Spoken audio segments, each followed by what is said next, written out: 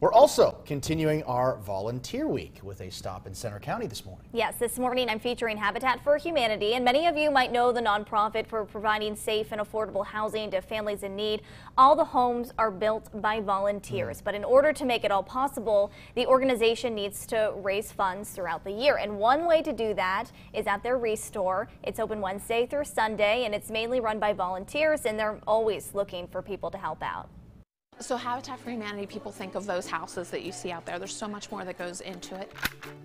So right now we're standing in our ReStore. So the ReStore here in Bellefonte, it's pretty simple. It's amazing that all of this stuff comes from people's homes. You come in and you donate materials. Those are anything that could be in a house. So you think about a home improvement warehouse, you'll see kitchen cabinets, you see tables, you see screws, you see hammers, whatever you want to see, it's probably here, and probably some other random stuff as well. So I am pricing these things. These items are $1. We'll put these together.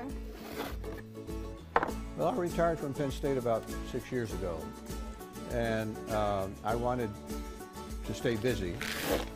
I don't play golf, I don't fish, so I wanted to do something useful. I've always supported Habitat for Humanity and wanted to help out building houses.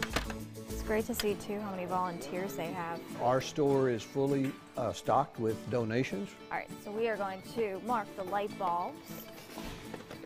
We need those donations because by selling them to the public, that's where we get extra funds to build more houses. It's an incredible thing to see, like, your community come in and say, I have kitchen cabinets that you could sell for X amount of dollars, and it all goes back to housing. Perfect. Okay, one more.